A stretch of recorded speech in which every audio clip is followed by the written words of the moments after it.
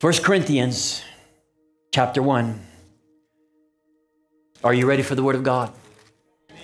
As is our custom here at Livingstone Family Worship Center, we read the Word of God and we stand in reverence and honor of reading the Word of God to express to the Most High God that we reverence His Word, that we truly believe that it is His inspiration unto us. And so with that in mind, beginning with verse 27 of 1 Corinthians chapter 1, I want you to listen to these words. 1 Corinthians chapter 1, beginning with verse 27. But God has chosen the foolish things of the world to put to shame the wise. And God has chosen the weak things of the world to put to shame the things which are mighty. And the base things, which simply means insignificant or lowly, the base things of the world and the things which are despised, God has chosen. And the things which are not, to bring to nothing the things that are, that no flesh should glory in His presence. But of Him you are in Christ Jesus, who became for us wisdom from God, and the righteousness and the sanctification and redemption, that it is written, He who glories, let him glory in the Lord. Let's pray. Father, once again, we honor You and we magnify You. We know that we're not here by mistake, that every person that has made their way here has been ordained of God to be here today. Father, I'm grateful that they have responded to the leadership of the Holy Spirit and have united together with us that we may worship You. For that person, Father, that is here today that needs answers, that is seeking responses from You, Father, I pray that You would once again use me for Your glory, that You would speak through me for the benefit of those that are assembled in this room. We magnify You, we honor You, we glorify You as we worship and lift up Your Son. To You, Father, be all the glory. For we pray in His name, in the name of Jesus Christ of Nazareth, we pray. Amen. Amen. Amen.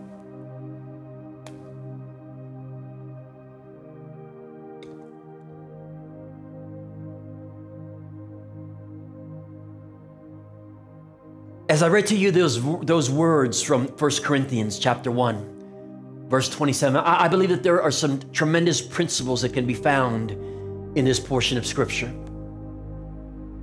I've come to the realization that there are, at the very least, two distinct perspectives of the world.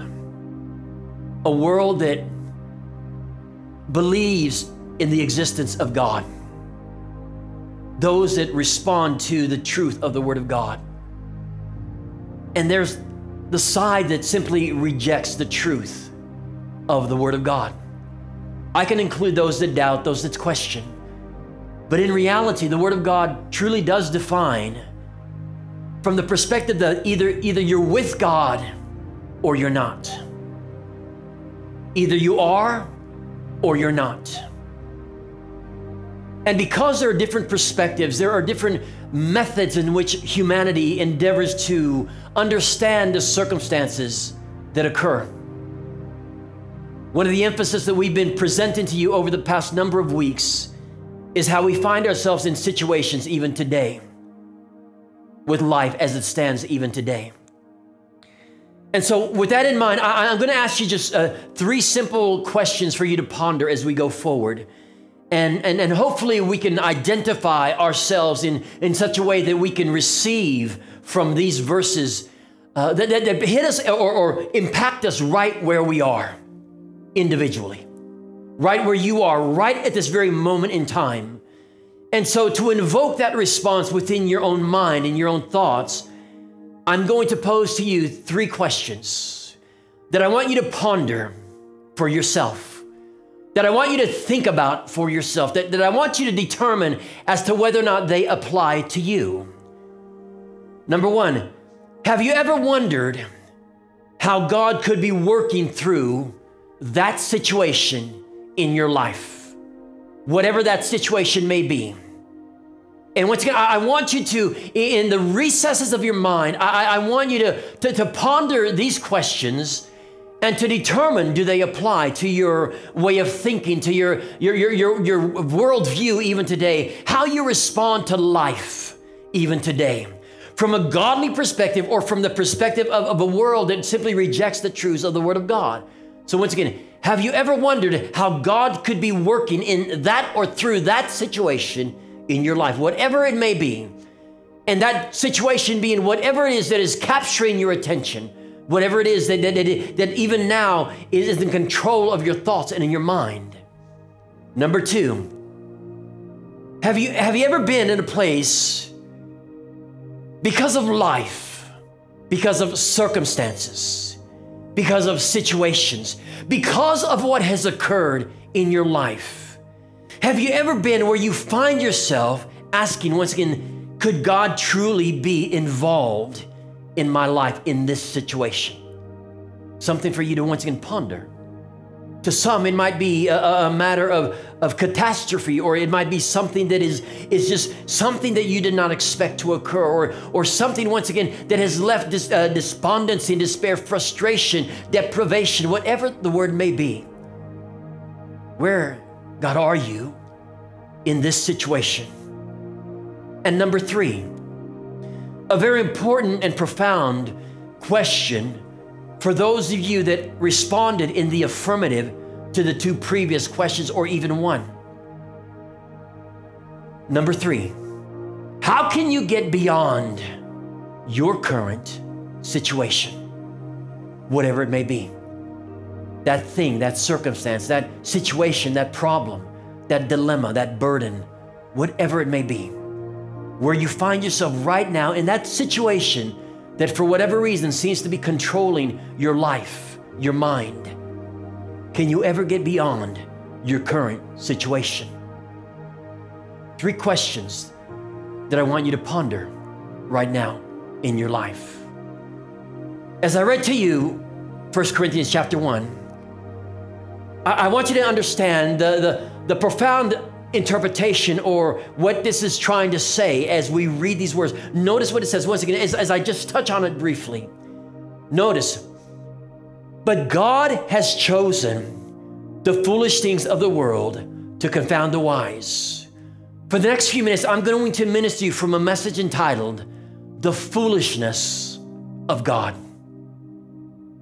But God has chosen the foolish things of the world to confound the wise. And with that in mind, notice what it said, and God has chosen the weak things of the world to confound the things which are mighty, which seemingly goes against our nature to think that God would choose anything other than what we deem as being of God to fulfill His master plan or His will. But yet notice what it says once again, that God has chosen the foolish things of the world to confound the wise, and God has chosen the weak things of the world to confound the things which are mighty. And the base things of the world and the things which are despised has God chosen, yea, and things which are not, to bring to naught things that are, that no flesh should glory in His presence. What this is simply saying is that God often responds and reacts in a way that is contrary to what we believe or what we think or what humanity would think that it would be of God. But God responds to the contrary. But there's a reason why, that no flesh should glory in His presence. Notice, but of Him are you in Christ, who of God is made unto us wisdom and righteousness and sanctification and redemption, that according as it is written, he that glorieth, let him glory in the Lord. In other words, once again, reminding us, giving us the inclination, the belief that in Christ there is wisdom, there is righteousness, there is sanctification, and there is redemption through the Son of the living God. Well, most of us understand today, as we have taught so often in the past, of the sovereignty of God, believing that God does everything in accordance with His own will. So we believe in the sovereignty of God. How many believe that the God that we serve is in control even today? in spite of situations, in spite of circumstances, we believe in the sovereignty of God, that he responds according to his own divine will. And we believe in the providence of God, that he determines how his divine will or sovereignty will occur, that he orchestrates his divine master plan, that God is in control.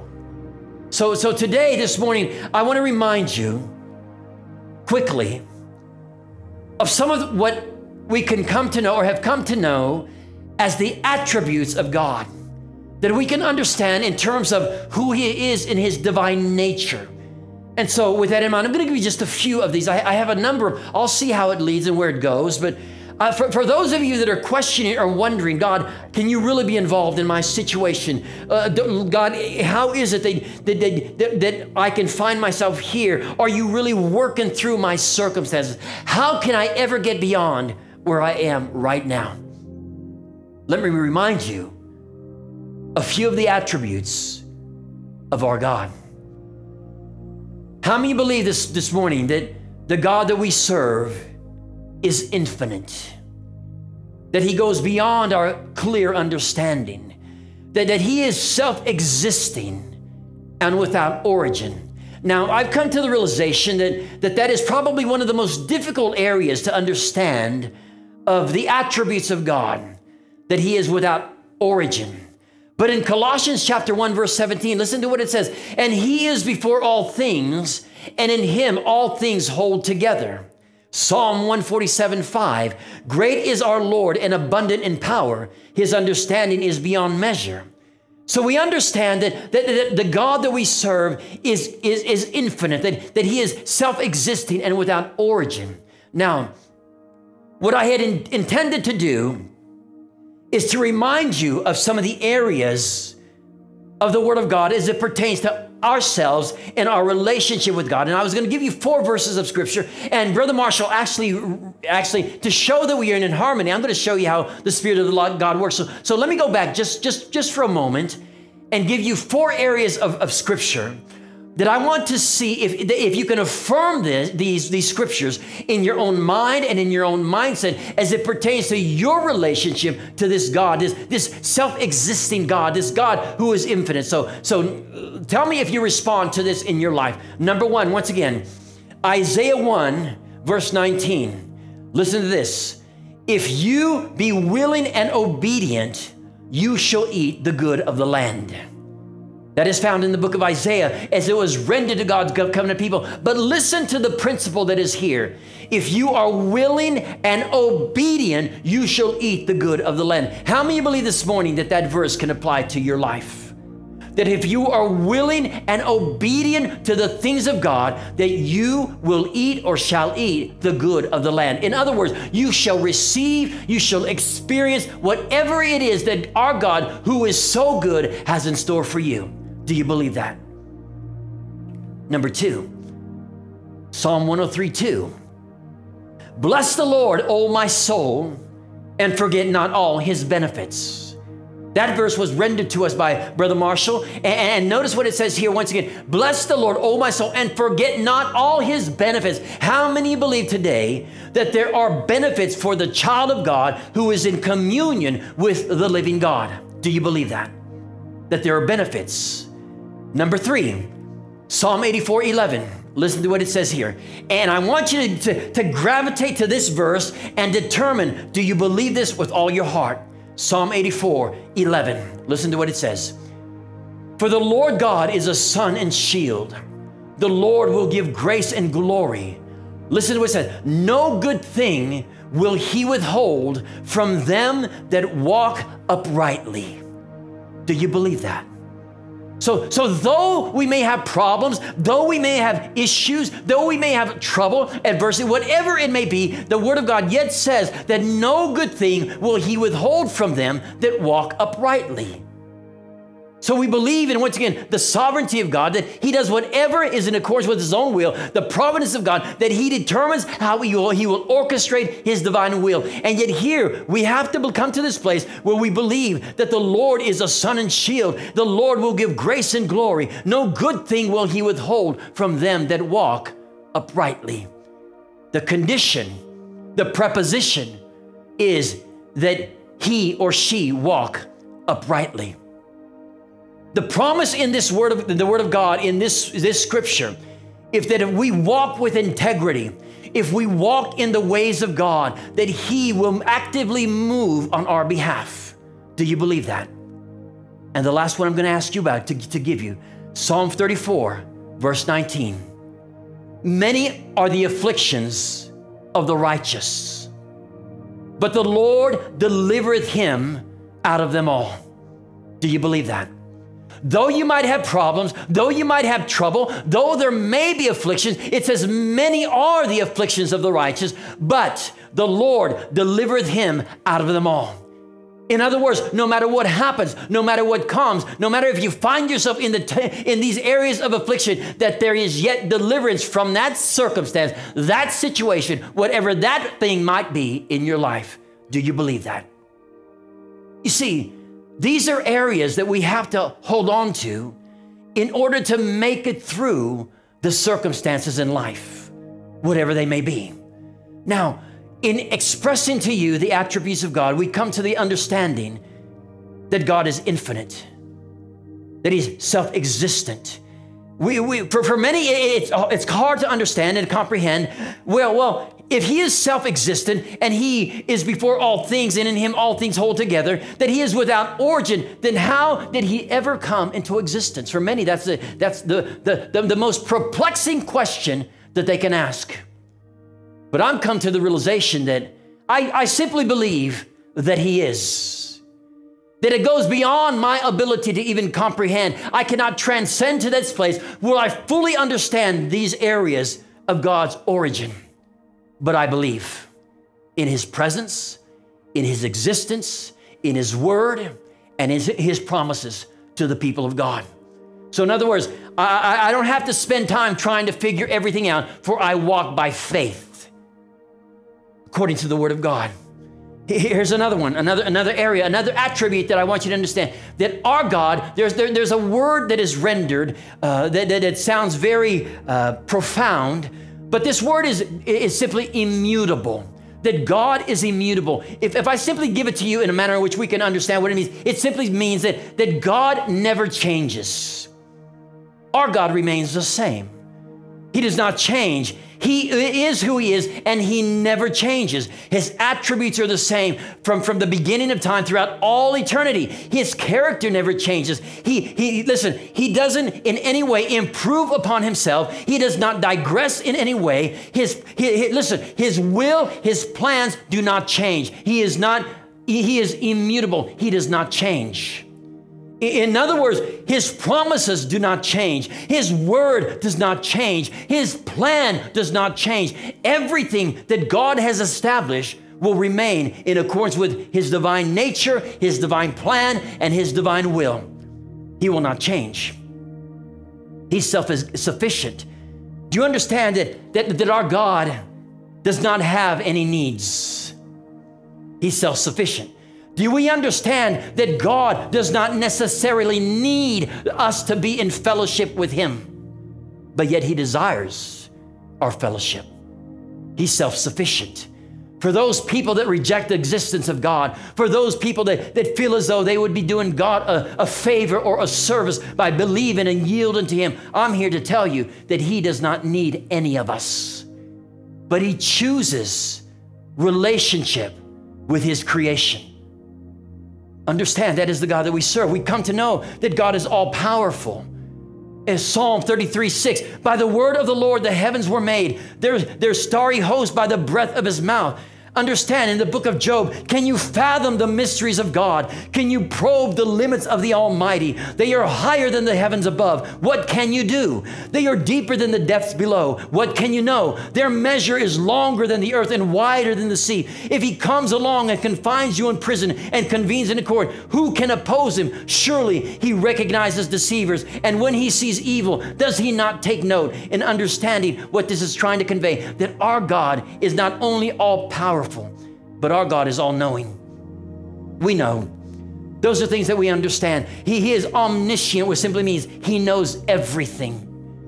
Listen, whether we can understand or comprehend, the reality is that our God can not only be everywhere at the same time, He knows everything at the same time, and He is all powerful. Do you know that our God never sleeps nor never slumbers?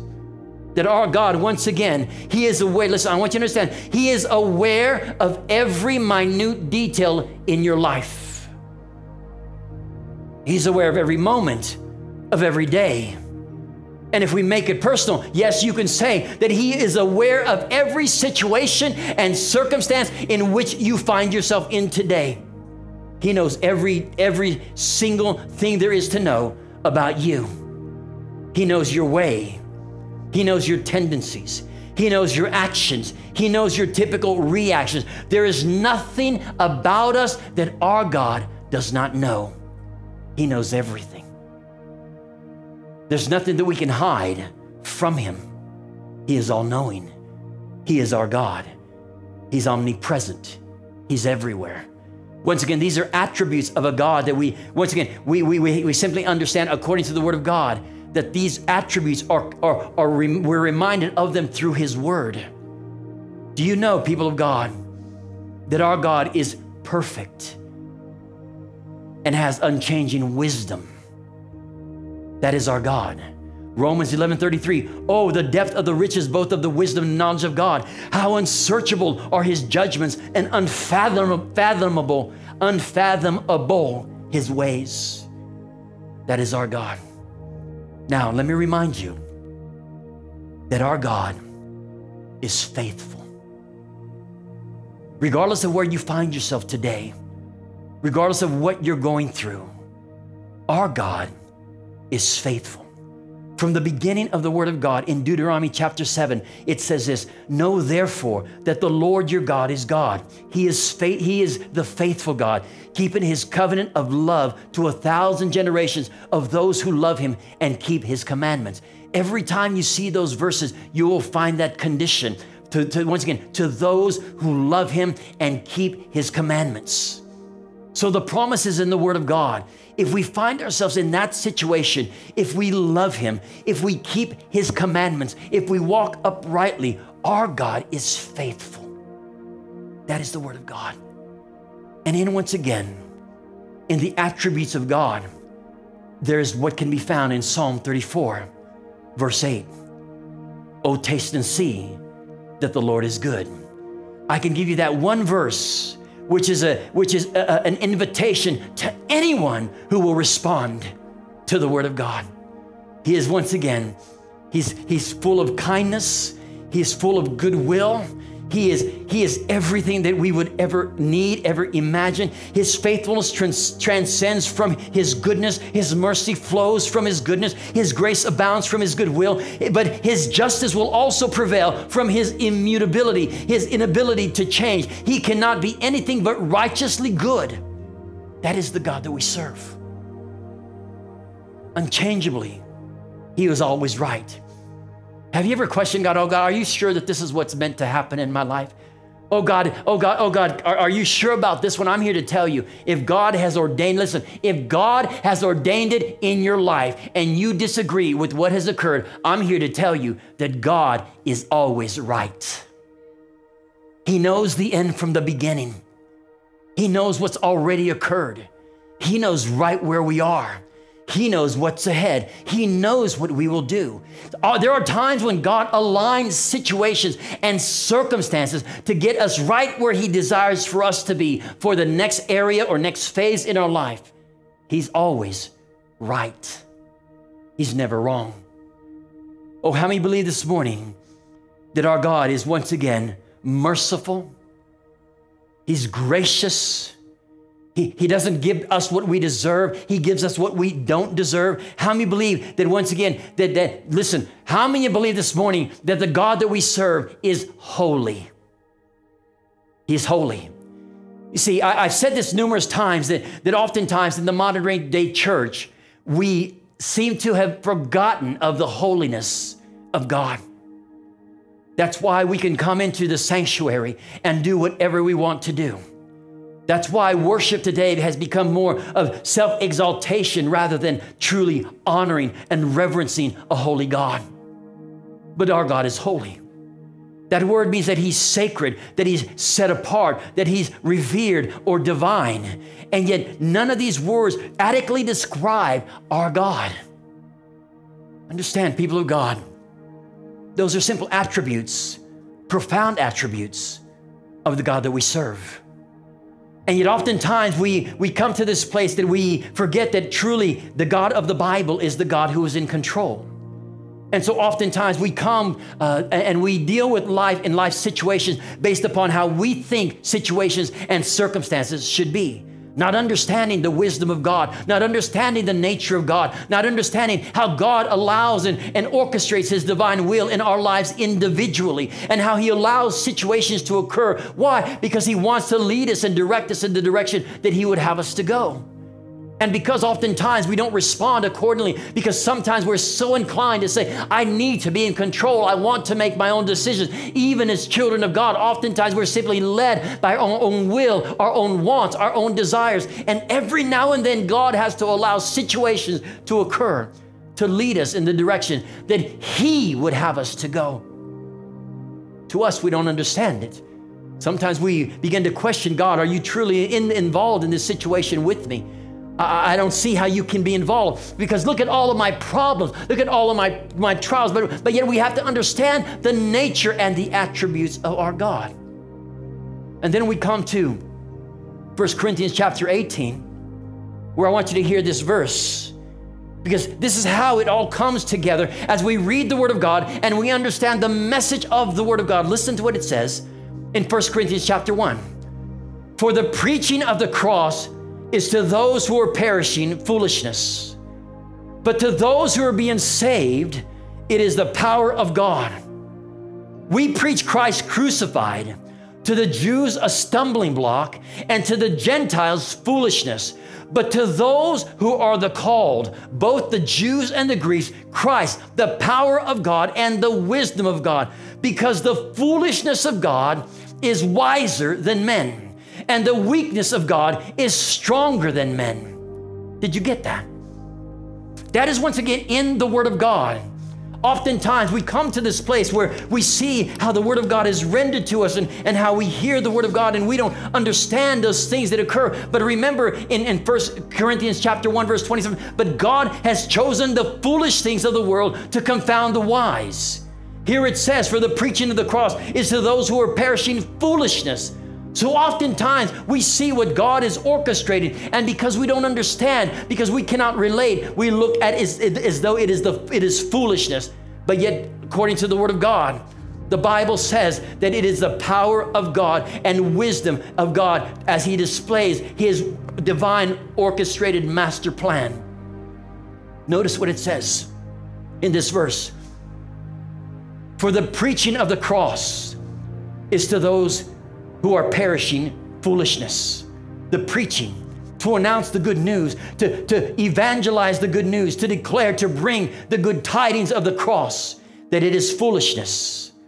This word defined simply means silliness, that it is absurdity, that it is foolishness, that they cannot understand. How is it that God comes to humanity and uses the sign of the cross as a way to lead others unto him?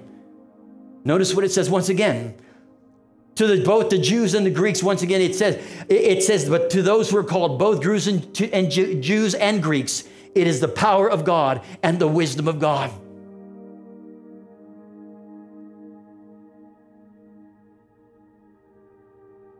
Our knowledge of God says that God knows everything perfectly. Do you believe that? I want you to, in the recesses of your own mind, determine as to how you respond to what you know of this God of the Bible. God knows everything. The sovereignty of God says that God is the supreme ruler of the universe, that he is in control. No, listen, I want you to understand that truly it is God who is the supreme ruler of the universe. To some, it might be a revelation that it is not the President of the United States who is the supreme ruler of the universe. It is the God that we serve. Though this world does not fully understand what we come to know as the truths of God, it is all in His Word. The holiness of God tells us that He is the sum of all moral excellence, in whom there is no imperfection or lack of wholeness. There is no imperfection in the holiness of God. The power of God, that it tells us that He has the ability and the strength to bring to pass whatsoever He pleases. The power of God.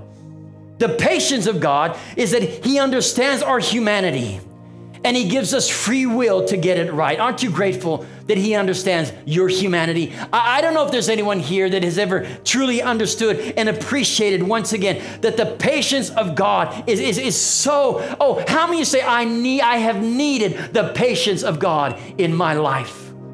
Aren't you grateful today? Come on now, to people of God, is there anyone here today that can acknowledge that I'm so grateful that God was patient with me? The patience of God. Understand that He understands you. He understands your nature.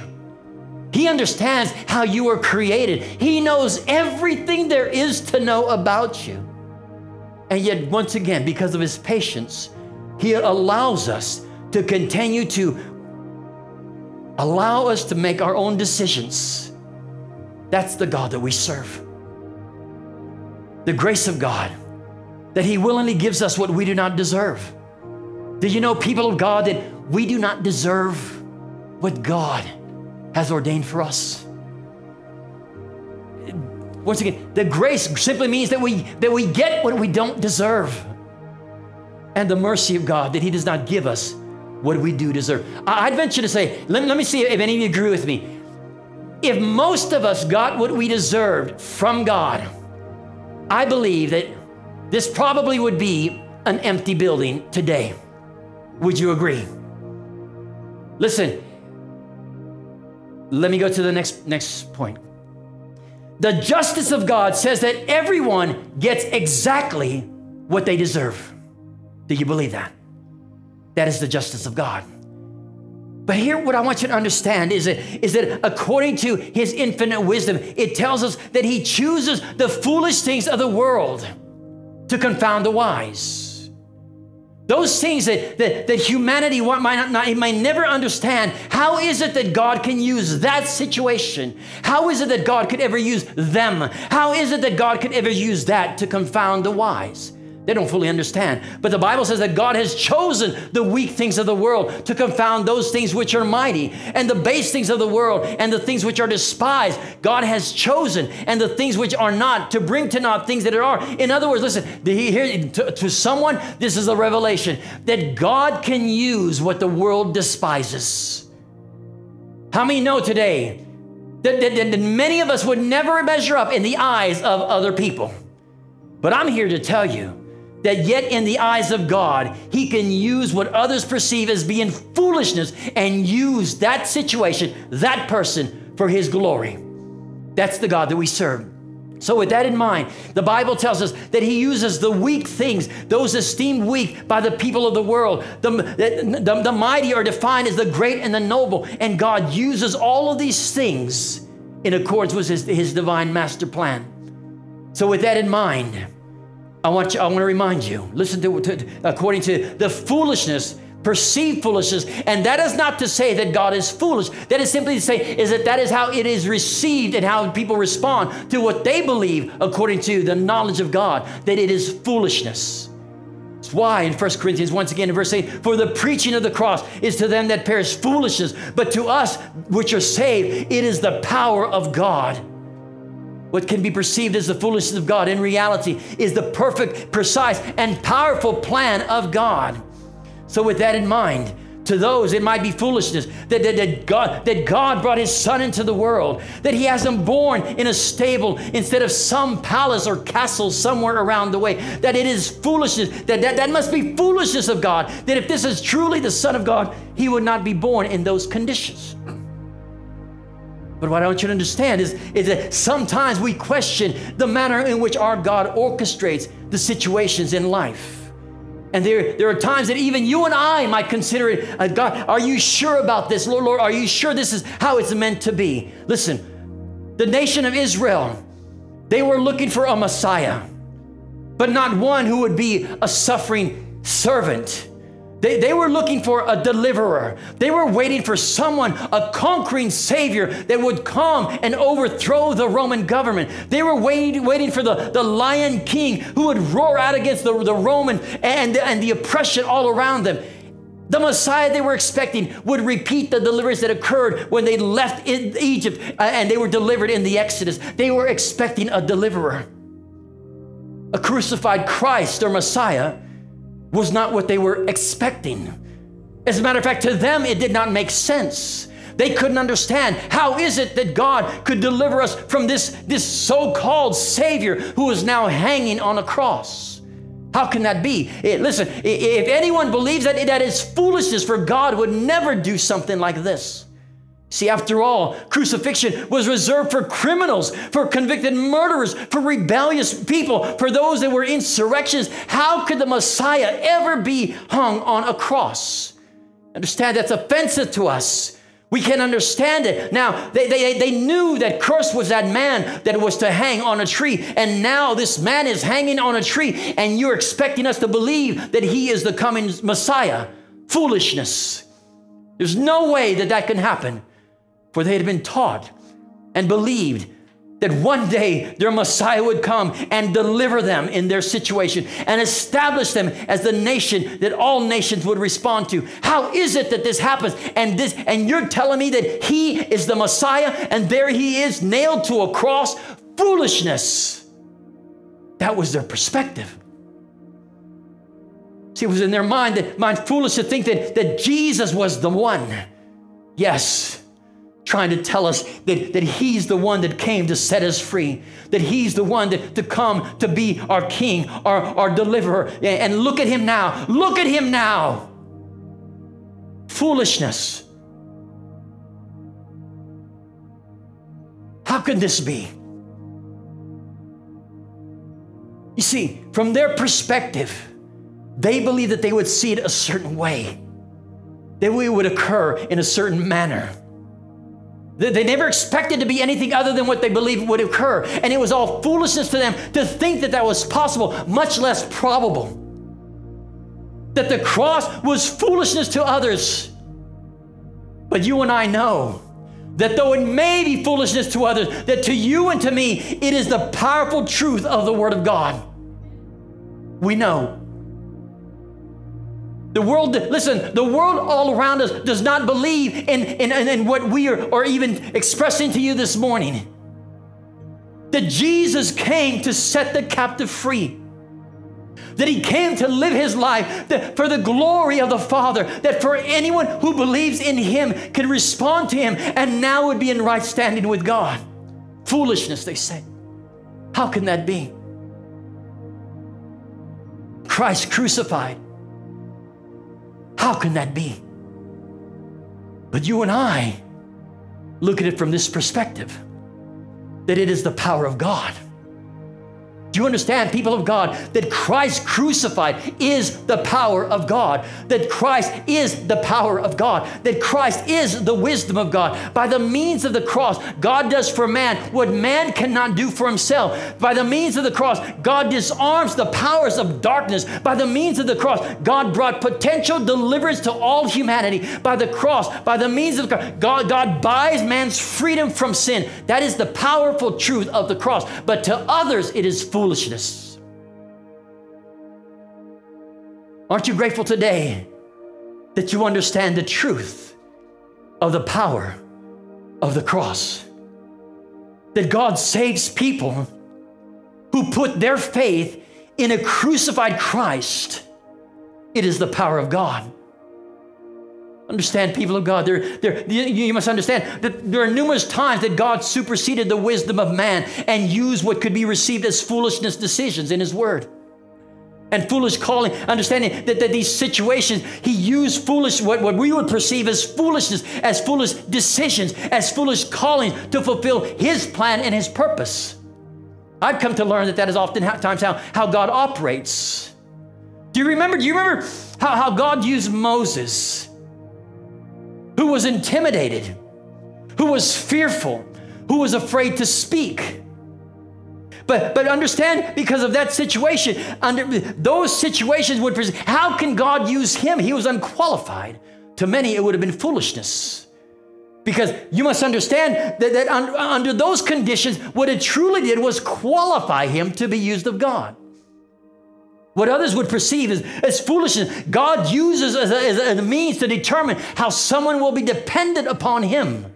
And here you see, all over the Word of God, there are these examples, situations that occurred based upon what we would perceive as foolishness. Remember how God used David. The young shepherd boy, he became what we come to know as the greatest king of the nation of Israel. Once perceived as unqualified, insignificant, overlooked. He was an overlooked teenage boy or brother or son, but yet God used that situation to stand against their greatest adversary. To his family, it would have been considered foolishness. But to God, he identified the man who would be king. To many, it's foolishness. Remember the day when Gideon was going to conquer the oppressing army, and how God allowed his numbers to become dwindled to a very small number to defeat the oppression. Some would say foolishness. How is it, God, you had more, you had numbers, but there are those who are afraid, and yet God used that situation to display himself through that circumstance. Others would perceive it as foolishness, but yet we see it was the plan of God. God chooses seemingly insignificant situations, means, and people to display that he is God. It's a principle in the Word of God. There was a time that God the Father commissioned Isaiah. Tell me if you think that this would be a foolish command. That he gave Isaiah the command to walk around naked for 3 years. That's in the Word of God. How many would say, what foolishness? Now someone might say, well, I don't think that's too foolish. Well, let me ask you this question. What would you do if that was you? From that perspective, there are things that occur in the Word of God that we can't understand. But God, why is it that it is in your Word? Because God displays who he is, his nature, his symbolisms, all about him through what he ordains and orchestrates in his divine will. And he commanded this man to do this very thing. And it displayed the very nature of the nation as it was in despondency and despair for their rebellion and for their lack of obedience to the things of God. All over the Word of God, there are these situations, circumstances that you can find. Foolishness of, listen, what some might perceive as the foolishness of God. Listen, do you understand that Jesus Christ called 12 disciples to change the world? 12 disciples that were uneducated fishermen. There was a tax collector, and he didn't come to the religious leaders of the day. He did not come to the wealthy. He came to 12 unqualified men to change the world. Some would say, how foolish could he have been? But it was the plan of God. Even the Apostle Paul, you see, according to what we've learned in the Word of God, he had physical impediments. He had physical limitations. The Bible says he was not a skilled speaker, and he bore marks of all that he had gone through. And you might listen to, he says, I can't really speak. And then someone, well, the foolishness of God to choose that man, but yet that man goes on to write most of the New Testament epistles. What some would perceive as the foolishness of God was God using his plan, his master plan, to use that person that he had ordained. Well, why am I going here today? Because I want you to understand even today how in situations and circumstances, even in our lives, we might not see how God is moving. We might not understand it. We might not know how God uses his divine master plan to work out his divine will in our lives. But it's all over the Word of God. In 1 Corinthians chapter 1, verse 26, listen what it says. For you see your calling, brethren, how that not many wise men after the flesh, not many mighty, not many noble are called. Oh, yes. Oh, society would tell you, well, that person is qualified, or that person is this, and that person is that. They're the ones. They're the ones. Listen, you can go back even into the Word of God and find how that was actually described in the Word of God. Remember Samuel, when he was told to go and find the next king of the nation of Israel. He goes and he sees the brothers of David, and because of their appearance, he assumed that they would be the one. But the Bible says that that's not how God operates. He doesn't operate by the standards of men. He goes by the condition of the heart, what he knows about that person, that heart. And the Bible says that not many wise men after the flesh, not many mighty, not many noble are called. Oftentimes that is so profound. You see, that God does not pick people like we would,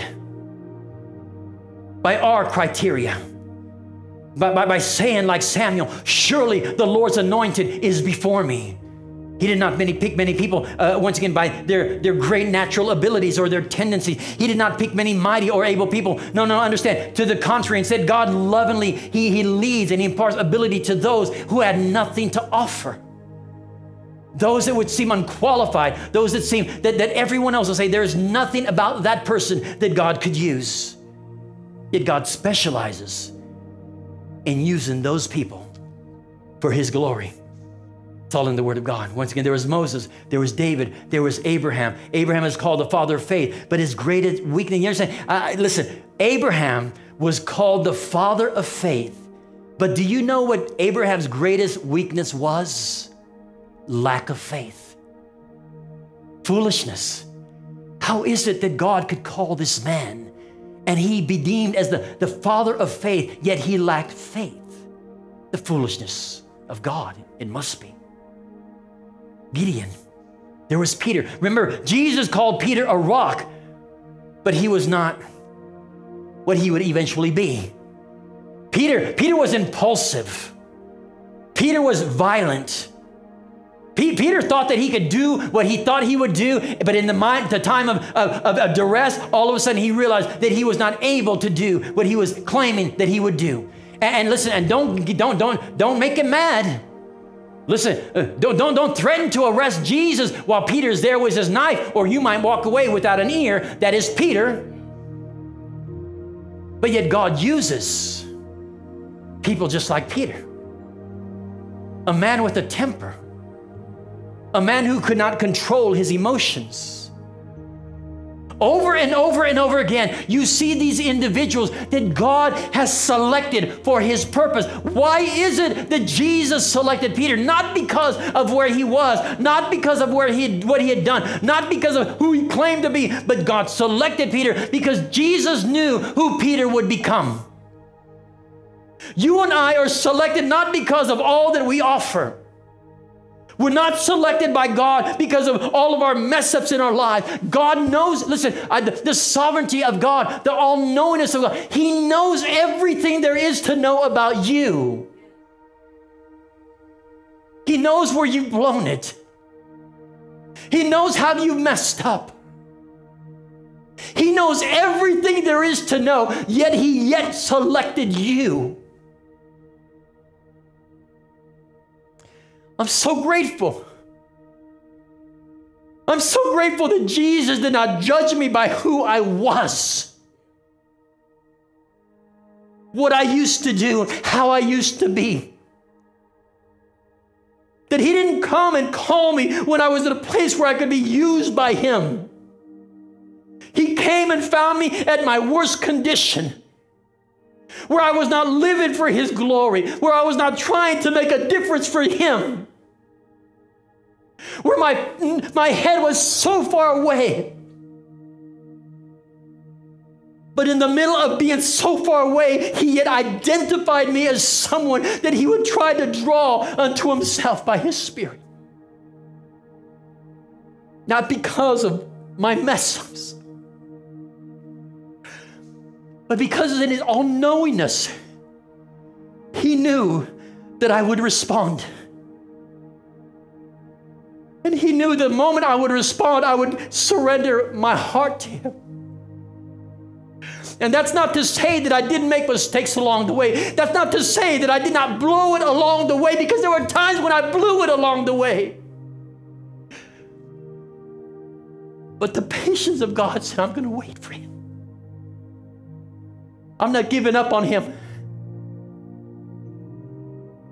He kept drawing me and drawing me, giving me dreams. When I wasn't paying attention to him in my consciousness, he would wait till I fell asleep, and then he would give me dreams in the middle of the night. Before I ever knew that I would stand behind a podium and proclaim the word of God, he gave me dreams and visions of doing this very thing right now that I'm doing right now. I wasn't qualified. I didn't have the credentials. I didn't have the confidence. I didn't have the faith. And my problem was that I had faith in everything but the faith of the knowledge of God, who he knew what he was doing, and he was not going to make a mistake. Why? Because I did not realize that he was perfect and he's always right. That in spite of my looking at myself saying, you're no good, you're not qualified, look at your life, look at your situation, and you think God could ever use you, he looked beyond my faults, saw my needs, and says, I'm going to use him. Foolishness to people. But it is power in the wisdom of God. That he can look at you right where you are, in your condition, in your messed up life, and seemingly always in your mind saying, why did I fail again? Why did I fail again? Why did I fail? But yet he knows your heart. And as long as you continue, listen, you give him something by the Spirit to hold on to your life, he's not going to give up on you. He's not going to give up on you. By virtue, brother, by virtue of you being here right now tells me that God is not giving up on you. That's the God that we serve. He's chosen the foolish things of the world to confound the wise. Oh, you don't qualify. You have flaws. I've said this to you in the past, my life. There are times when I haven't seen someone for 30, 40 years. I run into them, see someone I haven't seen in 40 years. And the moment they see me, oh yes, I remember you. Didn't you used to?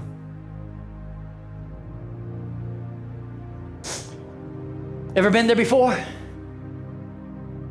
Ever been to a place where someone reminds you of how you blew it in your life, how you messed up in your life, how you were not good, or what you used to? Have you ever been there before in that situation? But I don't know about you people of God, but I'm so grateful that I can look at them straight in the eye with the love of God and say to them, brother or sister, I want you to understand that it was then, and this is now. The person that you knew 40 years ago, from a spiritual perspective, it no longer exists. That person is dead to the glory of God. Understand, people of God, because we are who we are in Christ, we die to self and we live for the glory of God, that we're not who we used to be, that we're now someone who God has now established for us to be in his creation, through his mandate. And as we surrender and submit everything to him, he uses us for his glory. Aren't you grateful? Come on, somebody. Aren't you grateful that that is the God that we serve? Can you imagine? Listen, well, how can you say that? Look at her. Look at her. How can God ever use that? Look at how she blew it. I'm here to tell you, even if you have blown it, I'm here to tell you that when you come to Jesus, when you repent of your sins, when you ask for forgiveness, that same God, by his Spirit, will come and live within you. He will cleanse you. He will change you. He will set you straight. He will put you on a solid ground. And I'm here to tell you, when you begin to live your life for Jesus, your life will never, ever, ever, ever, ever be the same. Somebody knows what I'm talking about. Somebody knows what I'm talking about. To many, foolishness. But to us, it's the power of God. I'm so grateful when I read in the Word of God all these men and flaws that these men had in the Word of God, because I can relate to some of them. But I know not everyone here can, because I know a lot of you are maybe watching or just, you've arrived and you've made it there and you don't have any flaws and you don't have any issues. You don't contend with temptation or sin because you're right there where you need to be. Praise God if that's you. But I'm here to tell you, it's not me. So if it's you and you want to come and trade places with me, come on, here's your chance. Here's your chance. How many can relate to what I'm saying today?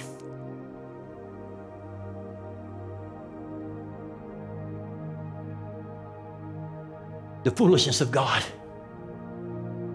Listen to what it says in 2 Timothy chapter 2. Because here's the good news. Particularly to anyone, and the heart of this message is even inclined to say that the foolishness of God, what others may perceive as foolishness, is part of his plan.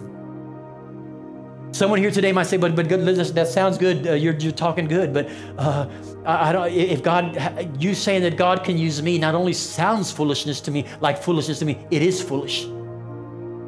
Because I don't think God can ever use me. You know, I come and I sit in the pew and you see me come and go. I really don't say much to anyone, but I come and I sit down. But you really don't know my struggles. You really don't know what I contend with when I leave through these doors. You don't know. So don't try to tell me that, because I know, here's the problem. I know where I fall short. I know how I sin. I know how I struggle in this area of temptation. I know. And so don't tell me that God can use me, because I know. But I'm here to tell you that there is good news in the Word of God. In 2 Timothy chapter 2, it says this, nevertheless, the solid foundation of God stands, having the seal. The seal, listen to what it says. The Lord knows those who are his. Do you understand that the Lord does not keep us in covenant with him based upon who we are or what we've done or even what we do? Listen, he keeps us in covenant with him based upon our relationship with the Son of God. And maybe we're not there yet. Maybe we're not totally surrendered and submitted and committed, but maybe we're in somewhat of a relationship. I'm here to tell you, he knows who is his. He knows. His patience, he will not give up on you. Listen, the only way that he would ever in any way is you simply begin to reject who he is. If you ever reach this place in your life where you say, Jesus, I don't believe in you. I don't want you. I don't want to live my life for your glory. I'm here to tell you, the Spirit of the living God is still going to try to draw you to Jesus.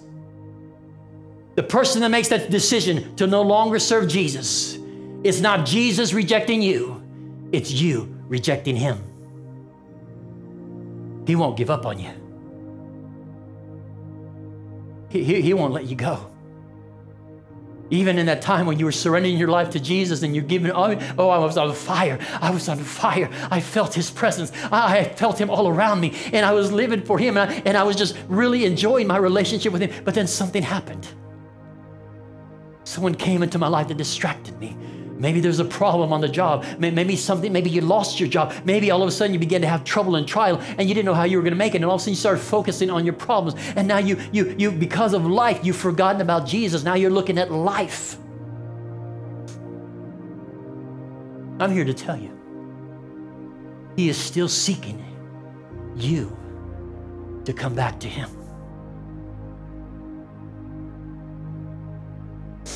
All over the Word of God, there are examples of how God uses unqualified, what we would perceive as foolish,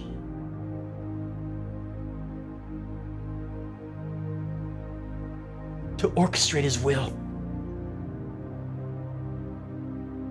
Pastor David, once again, it sounds good. But the only reason you can say that is because you have not gone through what I'm going through. Because you really don't understand my loss. You don't understand my pain. You don't understand how I hurt because of what happened. You don't understand, Pastor David. You can say all the right things, but you don't understand me. You don't understand what I go through.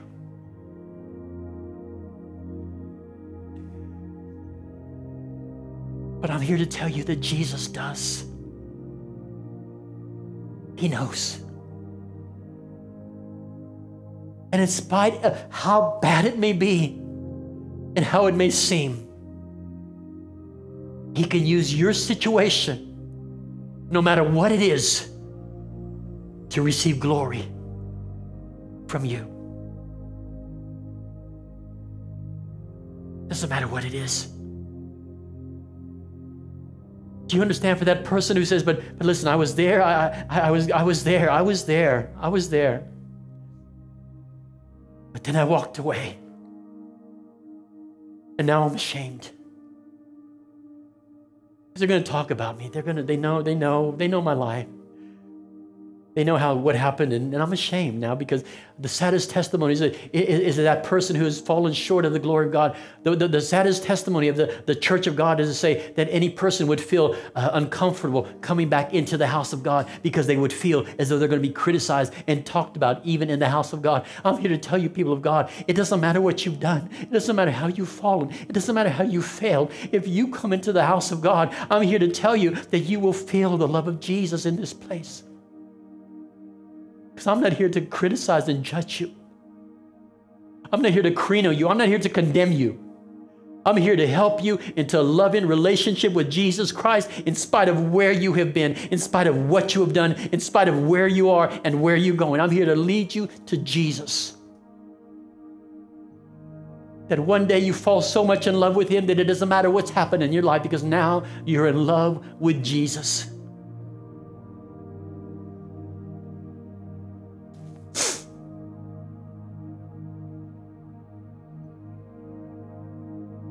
Over and over and again, what's in the Word of God. There's so many examples I could give you. So many that I have here, but because of the brevity of time, I can't give it all to you.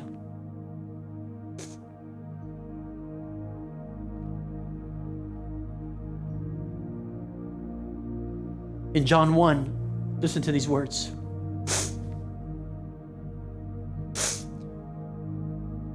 I've not gotten to the point where I say, okay, today I'm not going to weep. Today I'm not going to have to blow my nose because I'm weeping.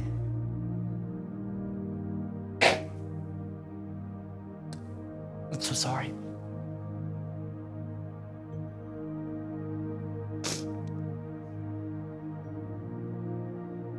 But I'm here to lead you to Christ,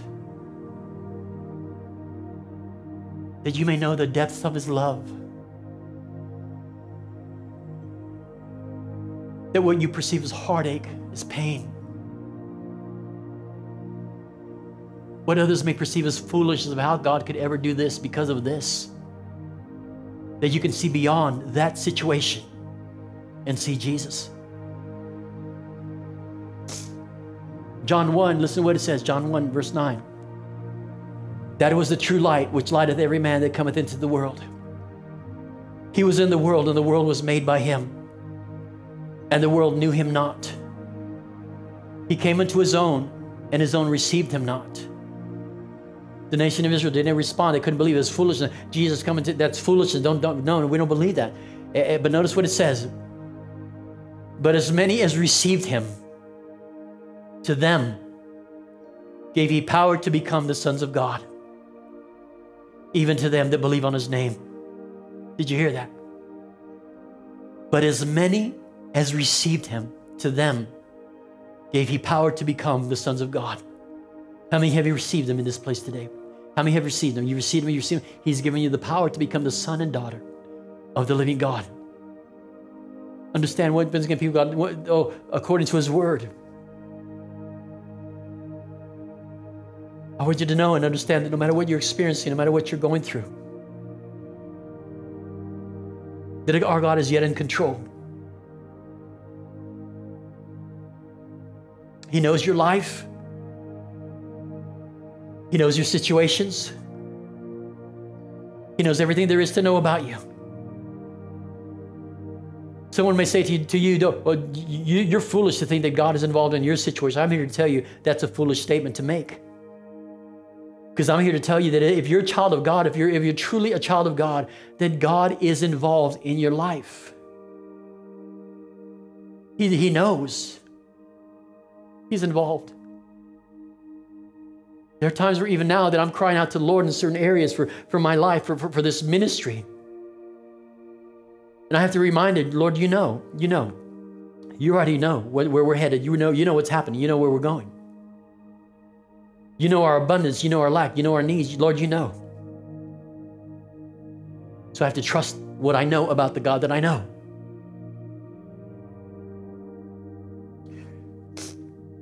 So let me remind you, if you're here today and you're going through situations and you're going through circumstances and you don't think that God is involved in your life, and it's foolish to even think that that's part of the case because it seems so bad, I'm here to tell you that it doesn't matter if it's bad, our God can yet receive glory from your badness or your situation. Doesn't matter who you are. It doesn't matter where you've come from. It doesn't matter if you look at yourself, well, once again, God, how can you ever use me? I'm foolish to even think that that's the case. That could happen. It doesn't matter what problems you have, even now. It doesn't matter, listen, it doesn't matter if you look at yourself and say, well, somewhere along the line I made bad decisions, and where would I be if I would have done it this way? I don't have the education, I don't have the job. I don't know how I'm going to make it. It's foolish to think that I can make it. I'm here to tell you none of that matters.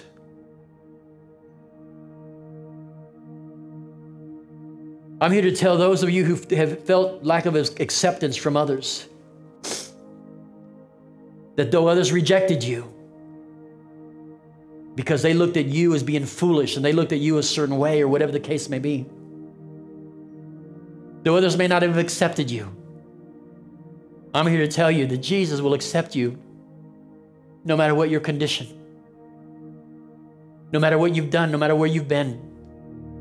No matter how you measure up to everyone else on this side of heaven, He will receive you just how you are.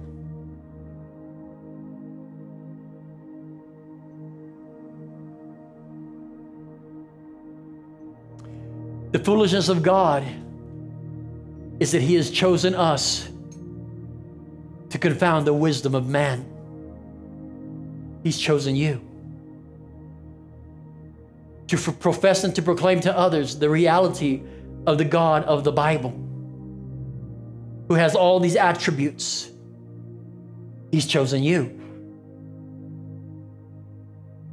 He's chosen you. You might not yet be acting upon being chosen by God for this purpose, but He's chosen you. We might look at ourselves and wonder how someone like us could be used to do anything for the cause of Christ. I'm here to tell you, if I had held on to that mentality, I would never be here today. Because if there was ever anyone who was unqualified to be used of God and to preach His word, it's me. And I'm not ashamed to admit that, because it's true. But I also know the redemption of God. And I know the forgiveness of God. I understand the restoration of God. And to those that come to Him, to anyone who comes to Him, He will give the power to become a son or daughter of the living God. That's the God that we serve. So I want you to understand that He doesn't need you to be perfect. He doesn't need you. As a matter of fact, the word perfect that we read in the Bible, in reality, oftentimes means complete. He wants us to be complete. He doesn't expect us to be perfect in our vernacular, because none of us are there. In reality, let me give you some hope here, somebody. He doesn't need you to be all that when you come to Him. He wants us to be, in essence, weak in our own disposition, in who we are, recognizing that we are in such desperate need of Him, so weak that we must become totally dependent upon Him and His power. That's what he wants from us. That he's looking for people who have nothing more than faith and a desire to cling to him. He's looking for someone that'll say, I can't do this on my own. I can't make it on my own. When I try, I mess it all up. I've tried it, and I messed it up. He's looking for people to say, I've done it, I've been there, I've done that, I've made all these mistakes, my life is all messed up, I'm weak right where I am, I have no power, I have no strength on my own. He's looking for those that will come to him saying, Jesus, you're everything that I need, and I can no longer do this on my own. I need you. I need you. I want to surrender everything to you, Jesus. I want to submit everything to you. I want to commit everything to you and understand that everything else, Jesus, is no longer important to me. I want to be what you want me to be. That is what he's looking for through you, from you. The world once again will tell you that you and I coming to church on Sunday morning is foolishness. Do you know that? The system of the world will tell you, because you believe in God, you're a fool. That's what the world will tell you. The world is being inspired and led by the forces of the evil one. Know your opposition.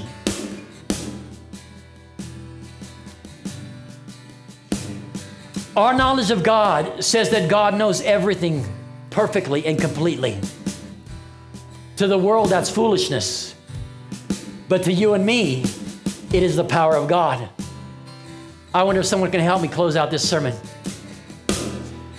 The sovereignty of God says that God is the supreme ruler of the universe. To the world, that is foolishness. But to you and to me, that is the power of God. The holiness of God tells us that he is the sum of all excellence, in whom there is no imperfection or lack of wholeness and completeness. To the world, that is foolishness. But to you and to me, that's the power of God. The power of God tells us that he has the ability and the strength to bring to pass whatsoever he pleases. To the world, that's foolishness. To you and to me, that is the power of God. Oh, I don't think I have a witness today. The patience of God says that he understands our humanity and gives us free will to get it right. The patience of God. The world says that is foolishness. To you and to me, that is the power of God. The grace of God says that he willingly gives us what we do not deserve. To the world, that is foolishness. To you and to me, that is the power of God. The mercy of God says that he does not give us what we deserve. To the world, that is foolishness. To you and to me, come on somebody, that is the power of God. Listen, the justice of God says that everyone gets exactly what we deserve. The world says that is foolishness. Now, before I said it is the power of God, this is what I'm going to inject. To the world that says that there is no God, I'm here to tell that person, I'm here to tell you that there is no existence of God and that is foolishness. I'm here to tell you, because of that statement, one day you will see how foolish you are to have ever thought that there is no God. I'm here to tell you that though you might think it is the foolishness to some, I'm here to tell you that that is the justice of God, that is the power of God. That's the God that we serve. So what do we say? Remember, whatever you're going through right now and you don't think God can work through that situation, I'm here to remind you that God has chosen the foolish things of the world to confound the wise. That God has chosen the weak things of the world to confound the things which are mighty. That the base things of the world and the things which are despised has God chosen, yes, and the things which are not to bring to naught the things that are. I'm here to remind you, people of God, that our God is yet in control. Why does he do this? Why does he use the foolish things of life? That no flesh should glory in his presence.